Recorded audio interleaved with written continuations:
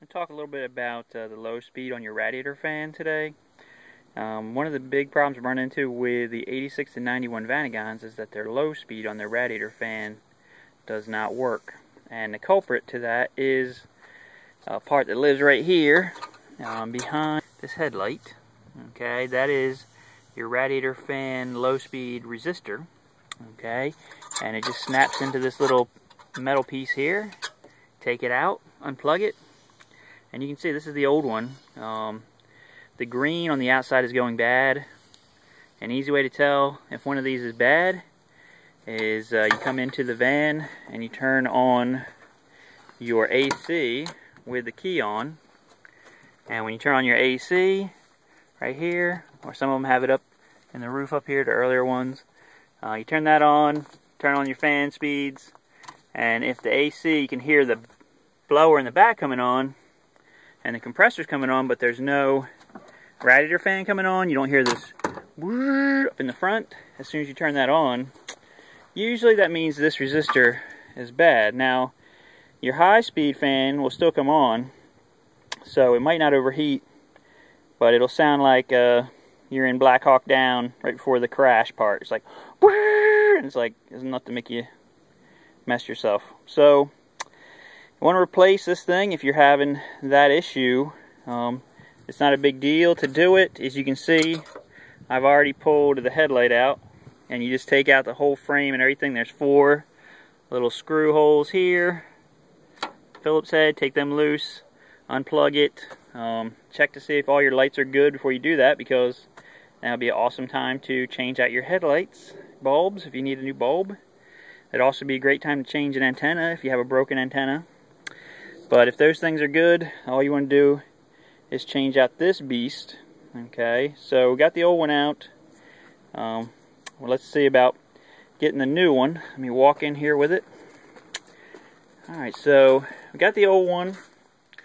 The new ones that we have are actually a little bit different. Okay, they don't make these original ones anymore, but you can see this new one, the body's basically the same, similar style. It has a little cutout on the side. That's about the big difference. And what you need to do is just cut these wires off the old one with your old plug. The new ones come with a different style plug. So you cut the wiring off the old one, you cut the wiring off the new one, maybe leave a couple inches. Okay, splice the plug back on there from the old one, and you'll be good to go. Alright, so I'm going to go ahead and do that. We'll put it back together and I'll show you what it's like when it works back. As you can see, got this new resistor all spliced in. When you go to splice it, really the only one that matters wire-wise is this most farther away one from the plug. There's one on one end all by itself.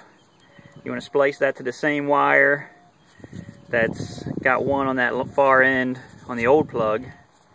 You leave maybe like an inch on these wires so you can have something to splice to.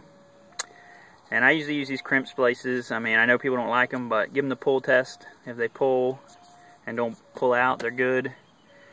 That's what they use in the aviation industry. They do not like soldering in the aviation industry because it will crack over time with vibration. So just letting you know. So I got this beast in here, plugged it back in, got the key in the ignition. It's turned on. You can hear the Mexican hat dance going off. And you just go over here and you hear that